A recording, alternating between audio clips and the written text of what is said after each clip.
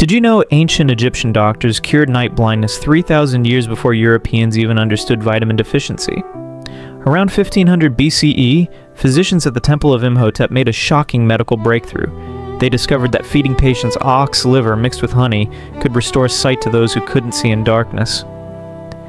These treatments happened at specific healing centers in Memphis and Thebes, where priests carefully documented everything on papyrus scrolls.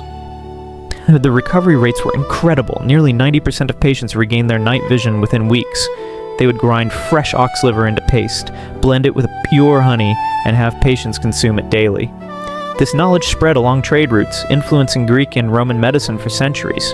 What's mind-blowing is that modern vitamin A therapy traces directly back to these African medical innovations. Those Egyptian doctors had unknowingly discovered that liver contains massive amounts of vitamin A, the exact nutrient needed to cure night blindness. Ancient Africa was solving medical mysteries that Europe wouldn't understand for millennia.